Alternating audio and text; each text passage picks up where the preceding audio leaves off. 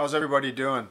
Okay, so in this short video I just want to demonstrate to you how I went about mounting a custom built speaker enclosure onto this Walthers GP9 frame, and how I went about mounting the Loksound Direct sound decoder board.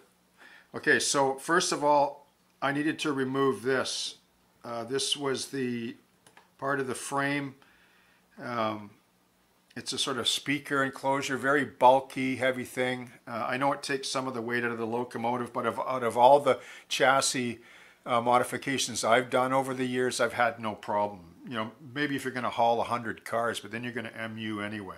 So that had to go, because there's no way that you can build a large speaker enclosure like this and accommodate it on this frame unless you remove this section. So what I did was I hacksawed off here and here, and then on a disc sander I just cleaned it all up nice.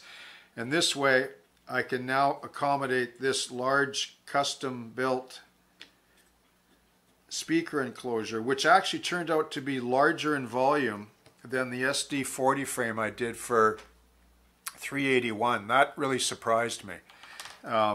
So there's room there for the drive shaft, plenty of clearance there.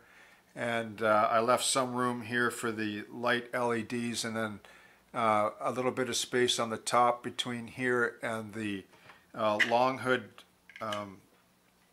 body for, you know, wires and so forth. And then in terms of the board, what I did was I had to epoxy on a mounting block here with 2 holes drilled out, and then I used the original one right here because that matched up to the board like this, and then that's how that board gets mounted on there, and everything's cherry. Now, how I built this particular box, some of you already know this, so forgive me if you've already done this yourself, but so I basically get an idea of where I want to start first. I just tape a piece on to the frame like that, and then what I'll do is you know, maybe I'll say, okay, well I need to have a brace there, and I'll add a piece of brace on there, and then I'll come in and I'll add a piece. I'll just trial and error and then mark it right back here, just, you know, to clear the drive shaft there. Like, I want to take up as much space as I can for the enclosure. Why? Because the larger the enclosure, the better the bass sound, the more throatier sound that you get, especially with these HO scale locomotives. And then I'll figure out after that's glued up, I'll leave that taped on, then I'll run a piece of dry run, and then, you know, say, okay, so I want to come to here, I'll mark it there or here, and you just dry run it, and then you just sort of chase it along, and until you get the bottom, like you get this frame piece here, the bottom, this return, and then the bottom plate, and then the riser there. And then once you got that established, you can take this and just lay it on sideways onto a piece of plastic like that, and you can just trace it out, right?